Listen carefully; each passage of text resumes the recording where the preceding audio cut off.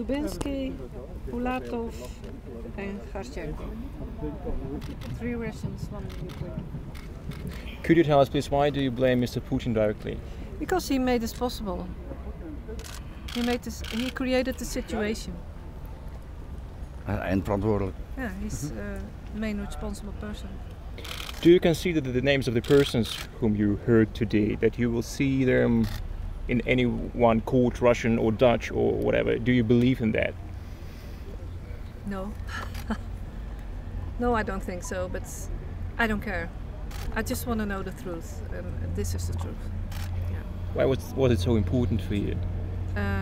Justice, justice for our children and all the other victims and the families that were left behind.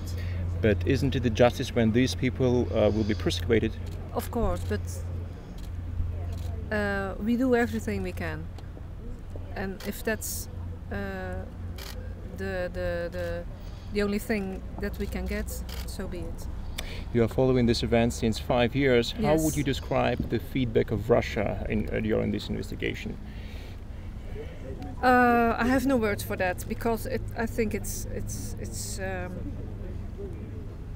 I can find the words in English, but I think it's disgusting. They deny everything. They don't cooperate. Nothing. They lie.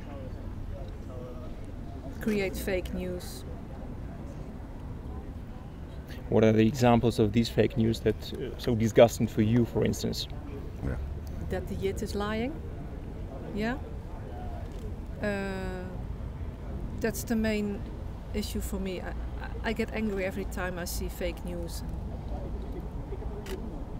So, if you don't believe that it will come to a court procedure, does it mean that today it's the end for you? No, it's certainly not the end. This is a start. This is Why a do you start. name it the start? There will be more people that will be prosecuted later on. Yeah. Yeah.